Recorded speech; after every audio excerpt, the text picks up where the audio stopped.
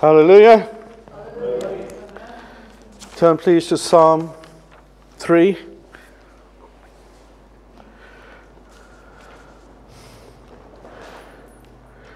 Well, I nearly lost it there in the praise. It's almost like this is like an anticlimax having to listen to me.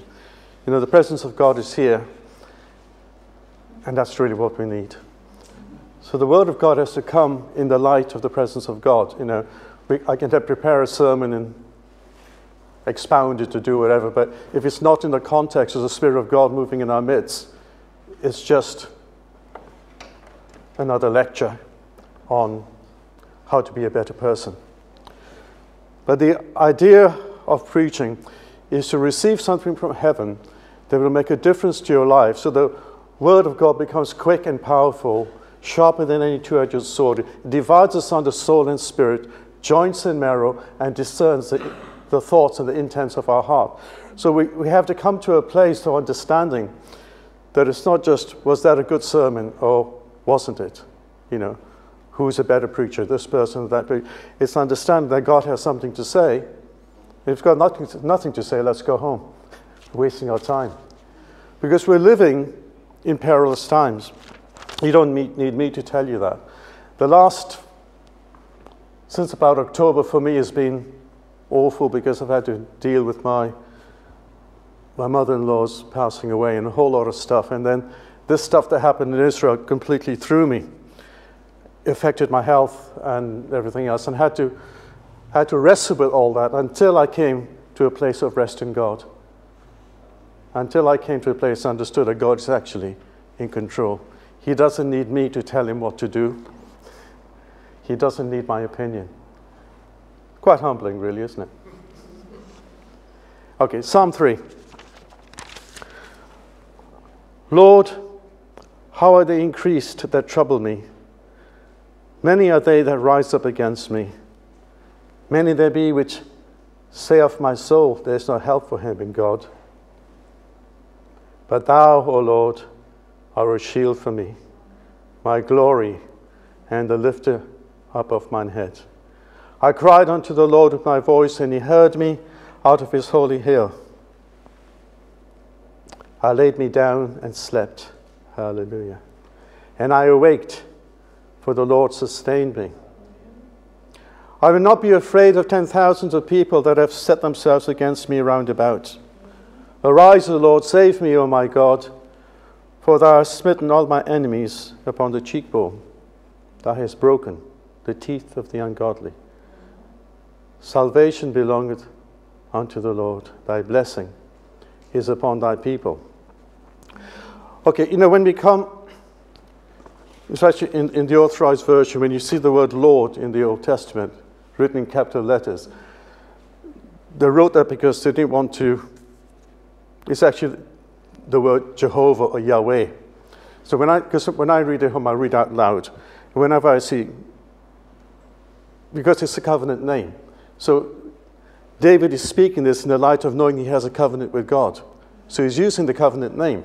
So when the Lord appeared to Moses in the desert, it says, he revealed himself as the God of Abraham, the God of Isaac, and the God of Jacob. And then he gave them the covenant name of Jehovah, or Yahweh. Well, I use the word Yahweh because I'm more comfortable with it, but I don't know how it's really pronounced, so it doesn't matter. Yahweh, how they increase that trouble me. Many are they that rise up against me. Many there be which say of my soul, there is no help of him in God.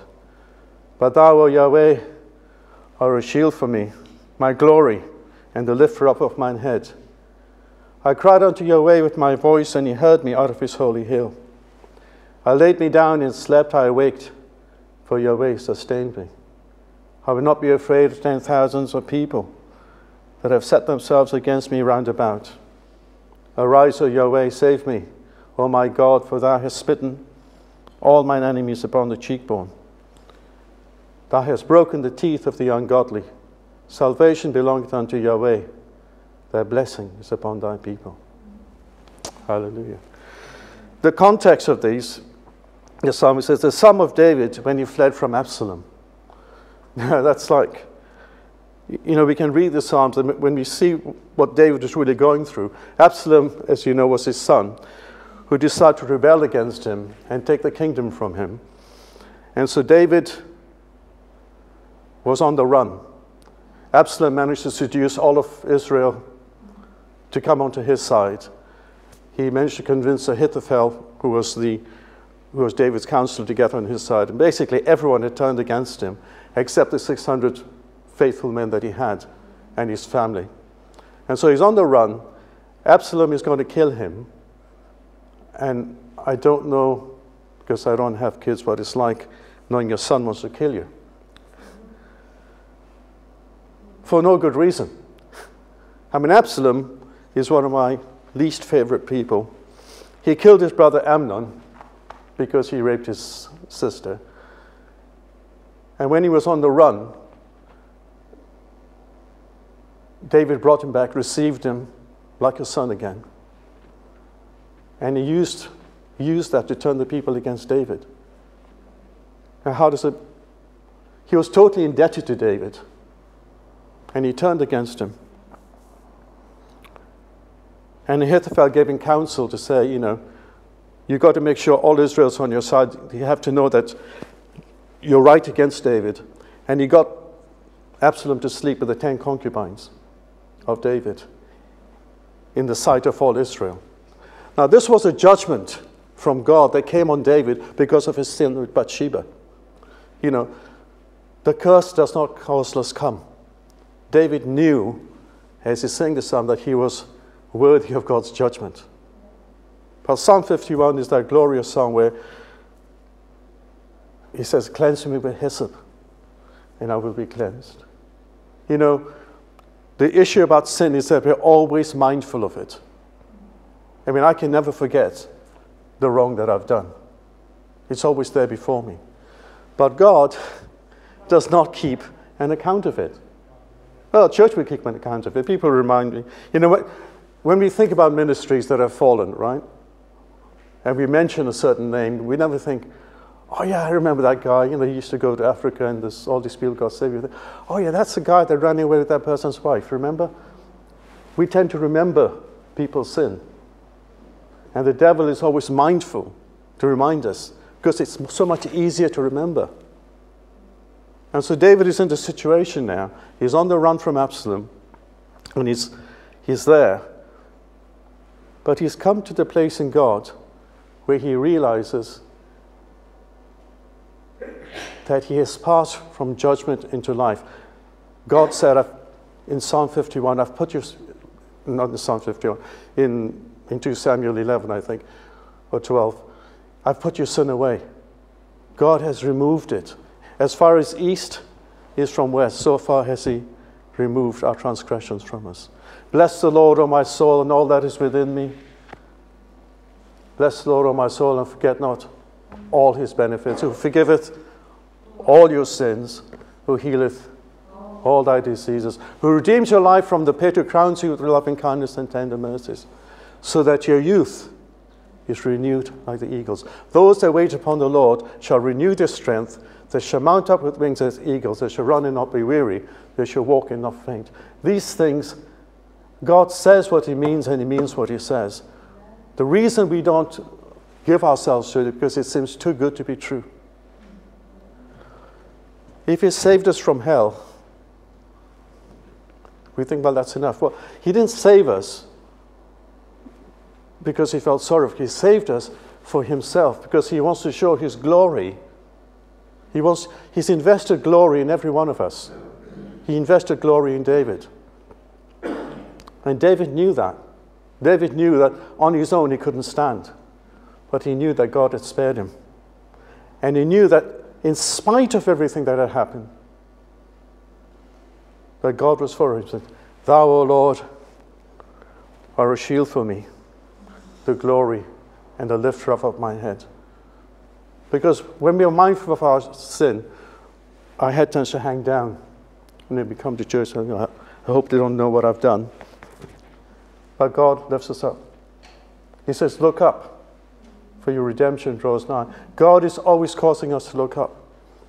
God has put away our sin as far as east is from west. The devil's job is to remind us of our sin. Our job is to resist the devil. But we collude with him because it's so much easier. The devil works in the realm of your senses. He works in the realm of your understanding. God works in the realm of faith. And he reveals his word there. And so our faith has to be in the word rather than how we feel or our circumstances. David could be sitting there and say, well, I did mess up pretty bad. Yeah, and I do deserve to lose the kingdom. And Absalom is right, you know. After all, I did shame the family but by sinning with Bathsheba. He could have all the reasons to doubt God. He'd messed up big time. But God said, I put away your sin. But there was the consequence of sin was still there. And this is the thing that sometimes we come to church, we have this easy forgiveness. But sin always has a consequence. You know, be not deceived, God is not mocked, for what a man sows, that shall he also reap. But God does not take an account of it. Okay? Because he's put away our sin. So our relationship with God, because we're justified, is constant. Your children are your children, whatever they do. The benefits that they receive could be affected by how they behave. Yeah? So God is always for you. And he's always finding a way to get you out of your mess. He's always finding a way to get me out of my mess. Sometimes I'm happier in my mess because I feel comfortable in it, you know, like a pig in mud. You know, it's much more comfortable than to be clean. But God's calling us out. And here David, he's so convinced of God, he says, Thou, O Lord, are a shield about me, the glory and the lifter up of my head. I cried unto my voice, Lord, my voice, and he heard me from his holy hill. And this is the bit, I lay me down and slept. When you're surrounded by enemies, you don't sleep. I remember years ago when I lived in London, there was a guy who was always threatening to come round and smash the place up and do stuff like that. It wasn't an idle threat. Sometimes he'd do it. It's just one of those things. And he used to do it. He used to ring up and, I'm stupid, you know. I used to leave the phone on. My phone goes up at 11 o'clock now. You know, if anyone needs me, they can talk to God. He's actually more important than I am. And so, but he used to go, and I remember thinking, oh no, if he comes over, this is going to happen. I need to ring the police. What do I do? And all this trauma. He doesn't come. But he might come. I lay me down and slept. I learned something years ago around the time I was going through probably the worst time in my life. And it was, you know, when you're anxious and you can't sleep, you know, you can pray it off, you can do whatever, but you got to get sleep because you got to go to work next day. You know, your responsibilities don't stop because you got trouble. And the Lord gave me this scripture. I will not, how does it go? I will not give rest to my eyes, nor slumber to mine eyelids, until I found a resting place for the ark of God. This was David. He was keen to find a resting place for the ark of God. He wanted, that's why he wanted to build a temple. He wanted God to be there. And what happens with us when our heart is troubled, there isn't a resting place for the ark of God. So I learned to get on my knees and travail until I found that rest. And then I go to sleep. I've been doing that for over 20 years. It works. Don't go to bed until you find a resting place for the ark of God. You could have noisy neighbors, you could have whatever they are. Don't let them control you. Get before God, find the resting place, and you will sleep. Because the Lord sustains you. He sustains every part of us. He's our keeper. Yeah? I can't keep myself. It says, I will not be afraid of 10,000 of people that have set themselves against me round about. This has happened. I think he had an army of about 600, and against the rest of Israel. And Ahithophel counseled that they all go together, surround him, and crush him. But thankfully, Hushai came up then and changed the whole thing. And Absalom took the wrong counsel, and basically, in the end, they lost that battle. But here's David confident in the midst of it all. And the great thing about it is that he didn't want anyone to harm Absalom. He gave them orders, said, don't hurt Absalom. Well, they killed him because I think they did the right thing. Yeah. But David then cried for him. He mourned for him because he still loved him. How can you love someone like that? But this is what the love of God shed abroad in our hearts by the Holy Ghost does. Love your enemies, bless them to curse you, do good to them to hate you, pray for them who despitefully use you and persecute you. As he hung on that cross, he says, Father, forgive them, for they know not what they do. It's very easy to vindicate ourselves. It's very easy to be right about things. I was talking to someone the other day and had a real problem with the pastor in the church, and I think he was right and confronted it. And the whole thing, anyway, I was concerned. I think he did the right thing, but I was concerned about how it affects them. You know, I can fall out with the elders in the church here, but that will affect me. I could be right about what I fall out about. But God doesn't bless you because you're right. He blesses you because you humble yourself. And today I got a message from him saying he went and humbled himself to the guy, and I thought, thank God for that. God will bless him. You know, God resists the proud, but he gives grace to the humble. Humble yourself, therefore, in the mighty hand of God. And here David had completely humbled himself in the sight of God. He knew that he wasn't worth God's blessing. But God had a covenant, and God was going to bless him whether he liked it or not. God was going to protect him because of his covenant. And we've come into something far greater than David had. It's called the blood of the everlasting covenant, something that God promised before the foundation of the world. The Lamb of God was slain from the foundation of the world. Before he said, light be, he had a plan. And he chose us in him. Okay? I think if I was given the choice today, I don't think I would choose God.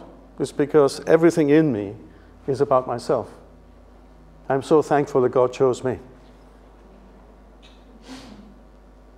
And people say, yeah, but you know, what about your response? It was grace. If I can take any credit for my salvation, I don't have it. You know, when I get to glory, he's not going to give me a crown for making the right decision, because he gets all the glory. We'll be casting our crowns before him because he did something that we were never worthy of. And David, you know, he was known as a sweet psalmist of Israel. He was known as a man after God's own heart. But when he fell, that's what people remembered. And so when he was going up to the ceiling, there was a guy that was cursing him, serve you right, you know. He called him all sorts of names, and Abishai said, you know, let me kill it, let me take off his head. He said, no, leave him alone. Maybe God has told him to curse. David knew that he could never vindicate himself anymore. And we are big into this spirit of self-vindication. We always want to vindicate ourselves. We always want to show that we're right. It wasn't my fault. Well, you can either vindicate yourself or let God vindicate you. If you let God vindicate you, it'll always be a blessing. Self-vindication will always bring trouble. And here it says, arise, O God, save me, O my God, for thou hast smitten all my enemies upon the cheekbone. Thou hast broken the teeth of the ungodly. Our enemy has been defeated. Yeah? He has no power except that we give him any. All power, I know when Paul was doing the God's character. God has all power. Okay? That means you don't have any. That means I don't have any. That means the devil doesn't have any. All power belongs to God, and he lends it as he wills. He could remove his power from me just now and I could drop dead. I'm sustained by the power of God. You're sustained by the power of God. And the devil can only do what God allows him to do. And can only do in my life what I allow him to do. Yeah? Therefore it says, resist the devil and he will flee from you. How do you resist the devil? Draw near to God and he will draw near to you. It's always about drawing near to God. It's always about humbling yourself and coming into his presence and receiving something that you cannot receive by striving or by positive confession or by anything that you try to do to show how you can deliver yourself. I was coming back from my sister's on Wednesday, and I had the whole thing planned out. I left the place about 1:40. I planned to get to where I was getting to by 5. And I got stuck on the motorway. There was an accident. I was at a standstill for 4.5 hours. And I sat there, and I remember years ago I started praying in tongues and claiming this and praying that. And I was perfectly at peace. I knew that God was with me. I wasn't even rejoicing and giving thanks. I'd never experienced what that is like. David said, I lay me down and slept. I knew there was nothing to fret about. Because we try to work out our own salvation, don't we? We try to work out our own way. What should I do? Who should I ring? What shall I do? I got home at 11:30 that night. It was a 3-hour journey. But all through it, God sustained me. But I've sort of learnt that in the last year, since I've stopped working full-time and stuff like that, because I had more time to spend in devotion, and more time to get to know the Lord, to understand that everything's in control. He hasn't missed anything, even when I mess up. Yeah. This guy messes up all the time. He keeps saying hallelujah. I'm joking. Yeah, even when we mess up, he's in control. He doesn't let go. Your child messes up, you don't say, well, you can leave now. He doesn't. He said, I will never leave you. He said, I'll never, never, never, never leave you or forsake you. So we can boldly say, the Lord is my keeper. What can man do unto me? We don't have to justify ourselves. We don't have to vindicate ourselves. God is our keeper. And here is David in the worst circumstances you could think of. He was completely guilty of that sin. Whenever I hear somebody preach on David and Bathsheba, I always hear how David, at the time the kings go to war, David stayed behind. And David neglected his duty, and he should have gone to war, and therefore this happened. And I've heard people tell kids in Sunday school, you should keep yourself busy. Look what happened to David. And I thought, you know where I'm coming from. It's all grace. God had promised David. David wanted to find a resting place for the ark of God. He wanted to build that build a tabernacle. Remember? He wanted to build a house of God. And God said to him, "You've got blood on your hands because of all the wars that are around you. Things are not settled." He says, "There'll be a son that will come from your loins, and he will build a house." Now, I think David is getting older. The sons of God are useless. It's not going to be them because they already come from his loins. He's saying, where's his son that's going to come? And he probably stayed behind because he was praying. He's probably seeking the Lord, like, what's going to happen about this? Perfectly personal. You can reject it if you like. But when you get intensity of prayer, the devil is always present. When Jesus was at Gethsemane, and he said to the Father, "Let this hour pass from me."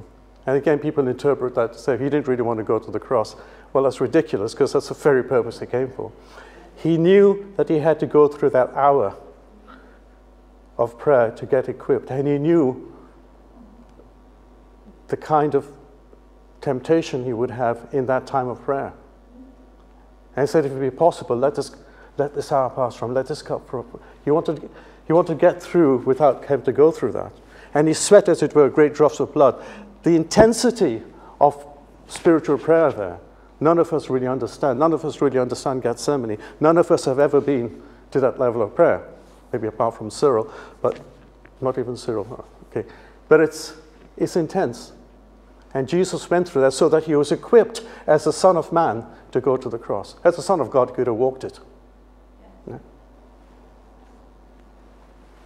There's one mediator between God and man, the man Christ Jesus. He was tempted in every point, like as we were, yet without sin. And he managed to resist in Gethsemane. David didn't resist. He fell.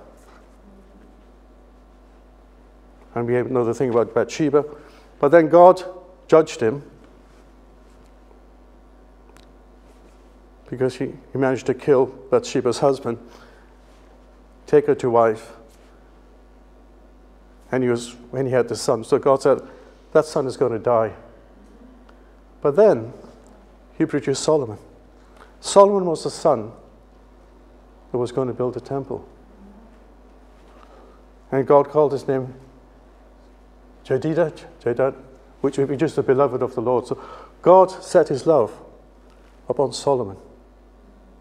You see, when God cleanses you from your sin, as far as the east is from west, so far has he removed our transgressions. He didn't say today, I'll give you another son, but you did mess up. No, it's gone. And Solomon was the son that God had planned to build that temple. In the midst of our mess, there's none of us without sin. There's none of us that hasn't messed up in one way or another. There's none of us that hasn't regretted something we've said or something we've done. And yet God has taken all this into account before he chose you. He knows the end from the beginning.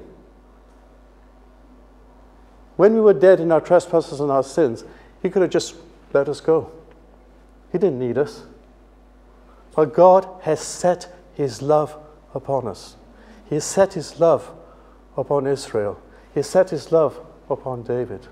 When God sets his love upon you, there's no lot you can do. You know that hymn that says, "Oh love that will not let me go." God is committed to you. Herein is love, not that we love God, but he loved us and he gave his son for us. So here is David understanding something very few Christians understand.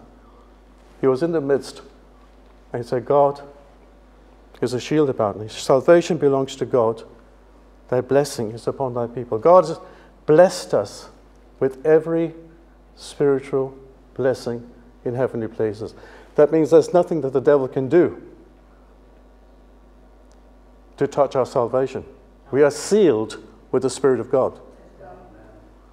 Now, we can give place to the devil, we can mess around, we can have a lousy life down here, but that's our choice. But those who wait upon the Lord shall renew their strength. They shall mount up with wings as the eagles. They shall run and not be weary. They shall walk and not faint. In the last year, I've been obviously spending more time drawing on God and these things. And I've seen things happen, things I used to fret about, things that, I don't know, where I have to be my own salvation and vindicate myself.